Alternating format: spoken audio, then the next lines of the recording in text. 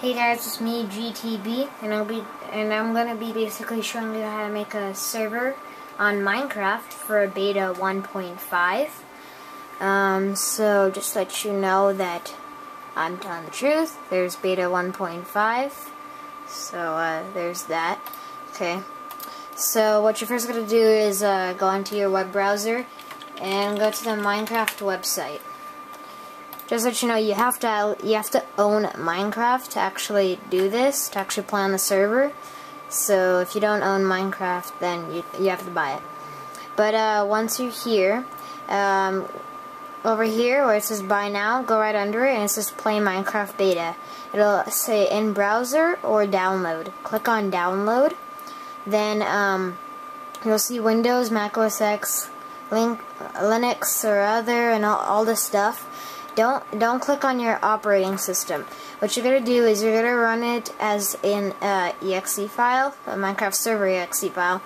And I don't really know how the server.jar works. This is just a plain out simple version. So if you're gonna want a server with like more than 10 people or more than 15 people, I'd recommend server.jar. But this is just for the basic 10 or less people server. So right here, you'll see multiplayer beta software right there. The first one should say Minecraft server.exe. Click on that and hit save file. Okay. Now find it and drag it to your desktop. Mine already goes to the desktop. So what you're gonna do is you're gonna create a folder. So right click, new folder.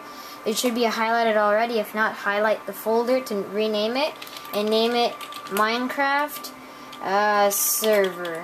And you can, you don't have to call it Minecraft server. I just like calling it that. So you could call it like my awesome Minecraftness.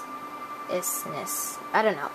Whatever you want to call that folder. I just like to call it Minecraft server in case I lose it and I can find it really quickly by searching it. Okay, so now that you got Minecraft server over here, double click it and you should drag in Minecraft server.exe into the Minecraft folder, okay? So here's your Minecraft server.exe that you downloaded. Drag it into the new folder that you created. Double click on the folder and launch the exe. All you have to do to launch it is nothing special. Just double click it and hit run. Okay, now let this go to 100%, and when it does, you'll see lots of new items pop into your folder. That's why you need a folder, because this program creates like about 10 other items. So that's why I told you to get a folder so that your desktop doesn't become all clumped and stuff. So yeah, I forgot to tell you about that.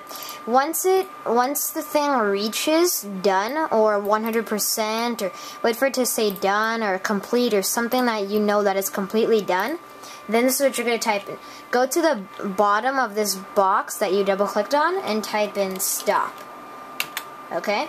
And just type in stop and then hit enter, and it should exit out and you should just have the folder.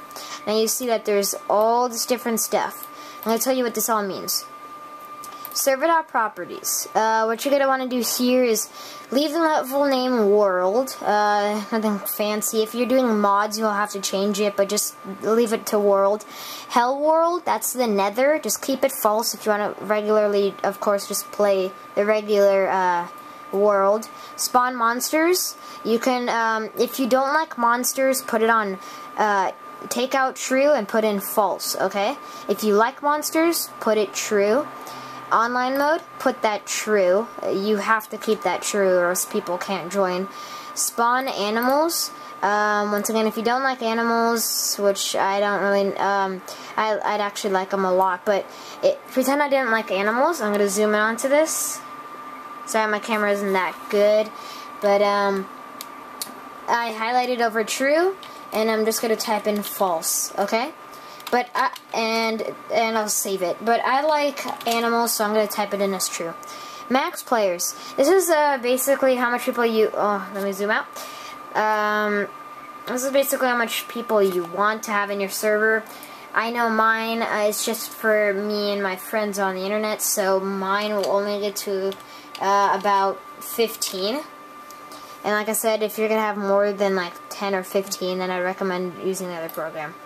Server IP, you're going to put in your IP there, your regular IP. So what you're going to do is you're going to go here, you're going to type in, you're going to get a new tab or a new Safari thing or Internet Explorer, whatever you use, and type in on the address bar, what is my IP I think it's .com.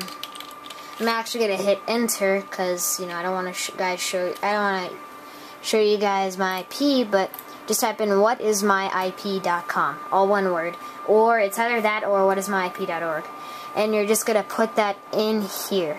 Okay, you're gonna put that as the server IP. Remember, no spaces on any of these things. And PvP, I don't like battling with my friends because I just like us all working together, so PvP is false. And there's all these different things like level C. If you know a C, just type it in. Server port, it should be 25565. That should be your server port. And then allow fight is you can just do that true or false, and whitelist true or false. Okay, then we're just going to go ahead, file, and save. Just save it. Don't save as, just save. And then OPs. This is, OPs are people who can spawn items. So you can just, what you're going to want to do is pretend you had a guy named Kyle. You're going to type in Kyle. That not his regular name in real life. Just type in his name on Minecraft, just so you know. Type in his name on Minecraft. So if his name is like Kyle87, you're going to type in Kyle87. Then if you want to add another guy who can spawn items, hit the enter button and put in your name, for example. Put in like Tom87 or something like that. Whatever your Minecraft name is. Then you're going to hit file, save, and exit, and should be saved. There it is. So those two people are OPs. OPs can, like I said, can spawn items whenever they want. If you don't like a person, you can ban them by if I don't like Kyle anymore, he's really a jerk now, and just put in Kyle87 or whatever the username is, whatever guy you don't want joining your server anymore, and just hit file, save, and then I don't save. Okay, and then you have to save it. I just didn't save it because this isn't really going to be my server.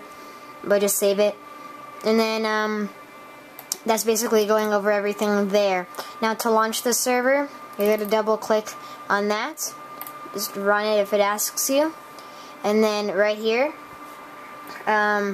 you're basically just going to start it up. Now with your IP, it should be there. Now what you're going to do is start up Minecraft. Okay, then you're going to go to multiplayer and type in your Minecraft, well, you're going to type in your IP address, okay? Go to multiplayer, then type in your IP address, and then hit connect, and you will connect to your server. If you want your friends to join, you have to port forward, by the way. If you don't know how to do that, look at another video, because I don't have that much time left. I have like a minute left. But that's basically it. And if you want to stop your server, like before, just type in stop at the bottom and hit enter, and your Minecraft server is stopped. So right here in this folder, if you want to start it again, double click Minecraft server.exe, hit run if it asks you, and your server is basically running right now. In about 8.5 minutes, you basically created your own server. So that's how to create a beta 1.5 server. Please remember to rate, comment, subscribe. Make lots of Minecraft videos, including Let's Plays. I also play Call of Duty and lots of those first-person shooters. So, yeah, if you guys need any tutorials, just ask me. And bye, guys.